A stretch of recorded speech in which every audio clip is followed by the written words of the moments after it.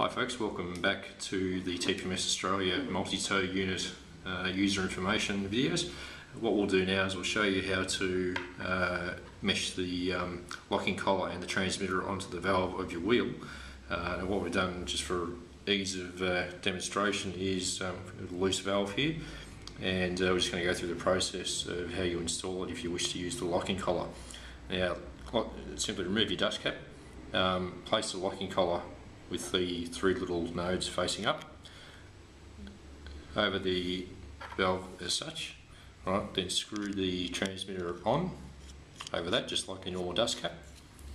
Make sure it's reasonably tight, never be too tight, and you see that that's locking collar spins around there. Right, just mesh that up in the little areas of the transmitter, like so there's no gap between them. Okay, now we then simply take our Allen key, tighten that grub screw up, and that grub screw will actually bind into the brass of your valve stem. Okay, it won't damage it, so don't be too concerned. Alright, now that has now formed a nice meshed unit. Now, you cannot actually twist that transmitter at all. You will actually twist the valve itself within the wheel if you try to do that on your own vehicle. So this is very important for people who have two concerns which come up in questions quite often. One is for the safety of the transmitters over long corrugated roads, river crossings, and for theft deterrent. Now, obviously you won't lose that as a result of a corrugated road trip because it is so tight.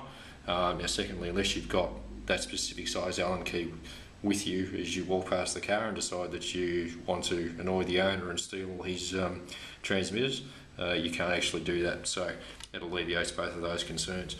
Now what we're going to do now is we'll put some batteries in the unit and power it up, and we'll show you the home display screen so that you know what it looks like when it's going to turn on.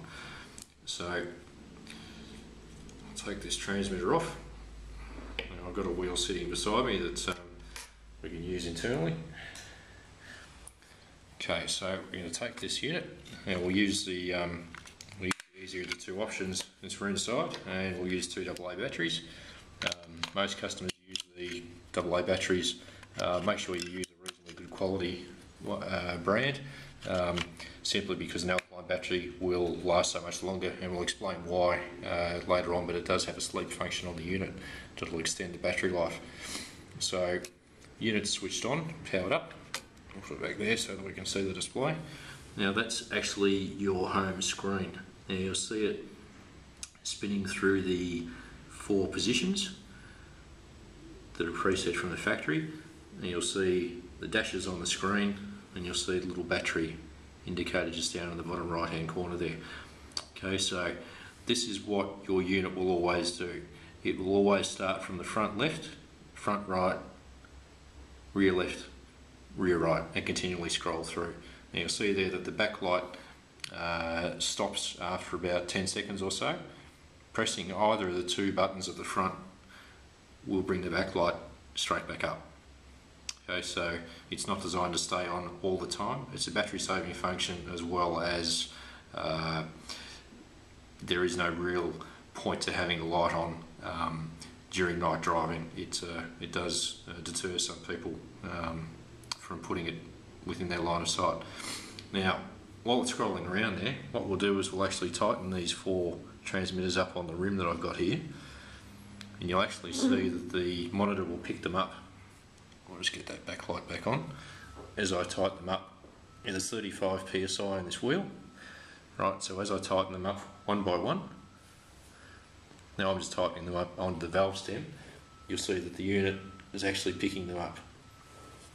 So we've got 35 front left, front right 34, rear left 34, rear right 34.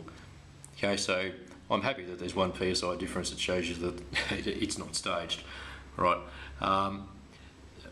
The error rate is 1 to 1.5 psi, so look, with 1 psi difference, that's acceptable. Right, so that's essentially the installation of the transmitters and getting you to your home screen. Now, the unit comes preset from the factory at 32 psi. What we'll do is, in the next video, we'll show you how to start programming the different pressures and different transmitter positions for your own use.